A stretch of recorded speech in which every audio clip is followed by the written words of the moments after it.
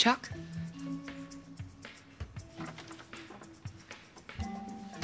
Sneaking into your own home? Morgan. How long have you been hiding behind that door? An uncomfortably long time, actually, but that's not the point. The point is this. You and Chuck are in a relationship crisis. Crisis? Did he say something to you? Yeah, actually, he told me everything. And I think he just needs some time to cool off. But he always wants to talk about anything. What do you want me to say here? I mean, you did go behind his back, have his mother arrested. I was just trying to protect him. Yeah, Ellie said the same thing.